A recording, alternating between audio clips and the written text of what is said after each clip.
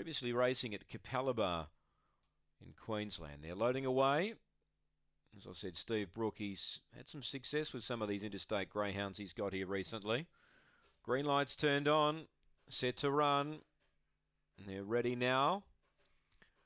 Racing, Night Sentinel step pretty cleanly, then copped a check. Running to the lead, Burning Glow now. Puts up 3 on Mayhem Dream. Up on the rail, Fargo Victorium's a big danger. 2 lengths to Night Sentinel. Hot Kukla, last is Hayride Dawson off the back. Burning Glow a length clear, coming to the outside, Fargo Victorium. 3 wide, Mayhem Dream, they turn. Fargo Victorium going up to Burning Glow, but Burning Glow had a little kick and held Fargo Victorium. Mayhem Dream third. Fourth, not quite sure. Night Sentinel or Hot Kukla, and Hayride Dawson last in. Times around 23:30.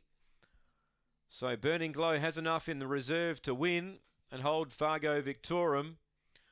Gee, swept up quickly down the back, but he just couldn't get past Burning Glow.